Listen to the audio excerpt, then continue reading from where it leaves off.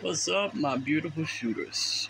So we got our EDCs, we go to the range, we take a few drills, some of us from different backgrounds, some from the hood, some from the streets. There is a difference. Some from, you know, upper society. We train. But how do you train?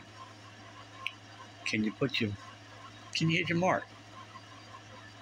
Can you hit the broadside of a barn, as the old folks would say? Now, questions though, man. How do y'all train? Got a question for you.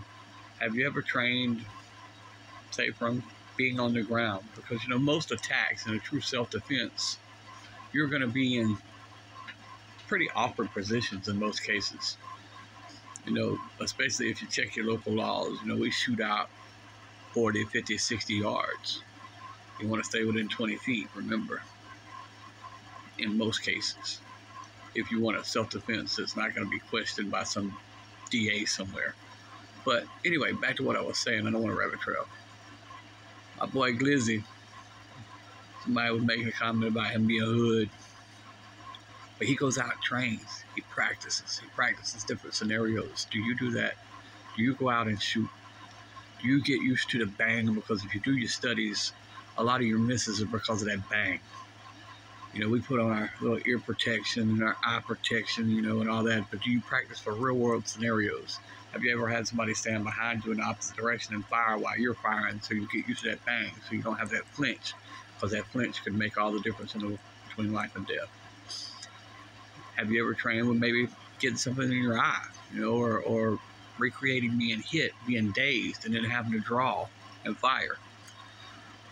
Do you know your local self-defense gun laws?